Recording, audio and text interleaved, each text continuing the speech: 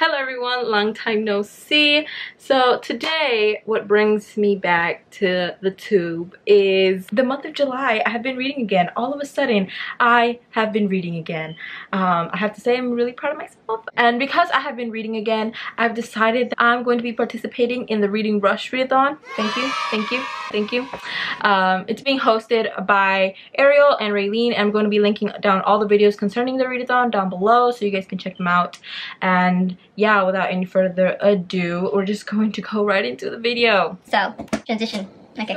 So for challenge number 1, we have is read a book with purple on the cover, and for this one I picked 2 books and I'm leaning towards one more than the other, but I'm going to be showing you both. And hold 1 second. So the first one I'm going to be showing you is the one I'm leaning more towards, and that's Aurora Rising by Jay Kristoff and Amy Kaufman. So the reason I'm leaning more towards this one is because of the blurb in the back, which I'm going to read after I tell you a little bit what the book's about. So the book is about Aurora. I'm kidding. Probably. The book is about a group of friends or students who come together and they discover this girl, Aurora, and she might be the catalyst to a war. I really like the blurbs on the front and on the back. Again, the first blurb is, "They're not the heroes we wanted. They're just the ones we could find," which I think is hilarious. I feel like the book is going to be very humorous, and I am all about humor. And then the back is like, "Meet the squad of your dreams," and then of your dreams is like slashed out, and it says the alpha, the diplomat, the scientist, the gearhead, the warrior, the pilot, and the mystery girl. And I'm just really intrigued. I'm guessing this is Aurora, the mystery girl, and it's giving me Guardians of the Galaxy vibes, and I love that movie. And then the second choice I have for reading a book with purple on the cover is Skyward by Brandon Sanderson, and then this one is about a girl named Spencer who wants to be a pilot like her father, but is having a difficult time getting through pilot school just because her father has recently been named a coward, and it's really hard, especially in a society where they value bravery above all else. So that's kind of all I know. It's a beautiful cover, and I think the girl has purple eyes, which fitting since it's a purple.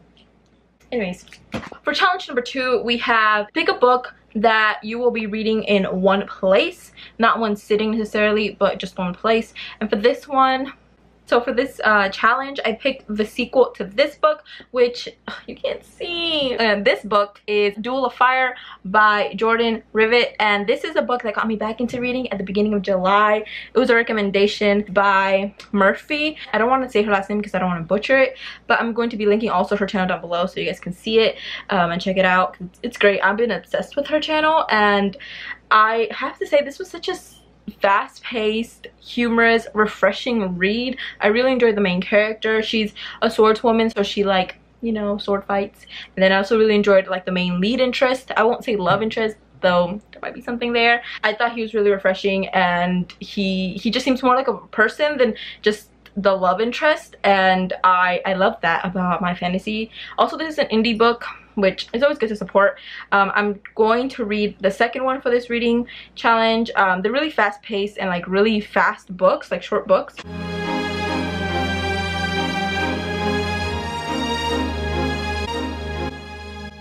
This is the book, and it's beautiful. It's called King of Mist, and this is the second book. And again, I'm going to try to read this one in one place, probably on my bed, because I never read anything on my bed.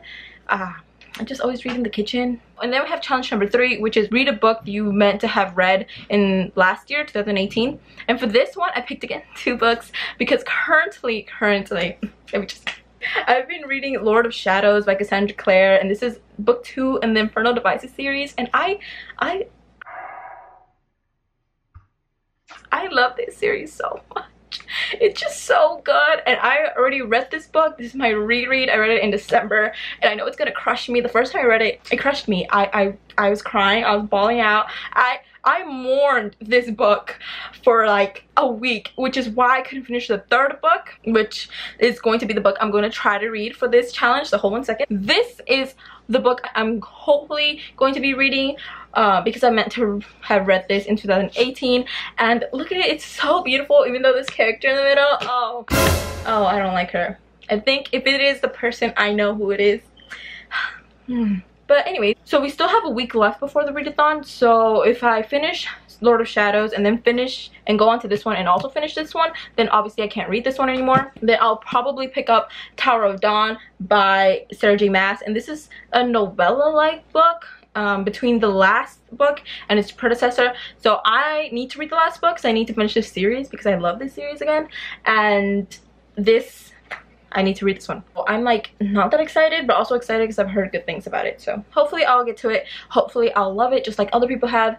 And yeah, I'm pretty sure that I'm probably going to be reading Queen of Air and Darkness, which I'm not mad about. I know I'm going to mourn it. The smart thing to do would be to read it towards the end of the read-a-thon, so I can just mourn after that and not the beginning, because then I won't want to read any other book because I'll be mourning. So yeah. And then for challenge number 4, it's read an author's first book. And for this one, I've chosen 3 because I'm extra like that. So 2 of these 3 can like fit the other challenges, which is like read a book to movie adaptation and read a book with more than 5 words in their title. And so let me just show you. The first one is like the one that can only fit this challenge, which is like read an author's first novel, and that one is Legend by Mary Lou. Again, this is one of my favorite series. Oh my god, I don't know why I'm hitting you. So this series is about a girl named June and a guy named Day, and it's set in the future, and it's basically the United States in the future has divided into 2 countries, the Republic and the colonies. This book takes place in the Republic and it follows June and Day. June is like the Republic's prodigy. She's in a military family and in a society where the military like runs everything. And then Day, he's from the low class of the society. He's the Republic's most wanted criminal, and I just love this series. And Mary Lou is coming out with a continuation novel on this series, and I just really want to go back and read it again. And I've read Legend like 3 times actually. I read Prodigy twice, and I haven't reread Champion because that's just sad. It just breaks my heart. So if I don't read that one, which I'm hoping I will, but if I don't, because I might not be in the mood for it, I'll read either Percy Jackson and the Lightning Thief or Harry Potter and the Sorcerer's Stone. So Percy Jackson and the Lightning Thief, me and Percy, we go way back. We started hanging out at the age of 12, and I think I was 12, and yeah, he just was it for me. He's literally my childhood. I don't know, I just have this desire to go back into my childhood and just read about Percy and his friends and his adventures, and hopefully I will be picking this one up. But if not, then I'll be picking up Harry Potter and the Sorcerer's Stone. So I met Harry when I was the wee age of 16. I really enjoyed Harry Potter when I first read it. I read the whole series like back to back to back, and now I just kind of want to go back and tap my favorite part and take notes on it like I did with Lord of Shadows and just go through the world again. Also, that being said, these 2 fit the bill for books with more than 5 words in the title. Percy Jackson and the Lightning Thief, that's 6. Harry Potter and the Sorcerer's Stone, 6. And then also they both have movies, so I probably will be reading and watching Harry Potter and not watching Percy because they messed you up. They just did you wrong in your movie, and it's okay. So yeah, and then both of them are like not human, so I think that completes the 5th challenge. He's a wizard. He's only half human. He's a demigod. And yeah, so anyways, those are it. Those are my picks. I'm really excited. I feel like I can do this. I can beat them challenges. Thanks, Ma. My mom just came in. I'm excited, basically. That's what I'm trying to say. I'm excited, and I hope you guys will join in. I hope you guys also read. Yeah, so I'll let you go now that you've seen my books, and I will talk to you guys later. Like this video if you liked it, subscribe if you want to see more of me, and I will talk to you guys later. Bye.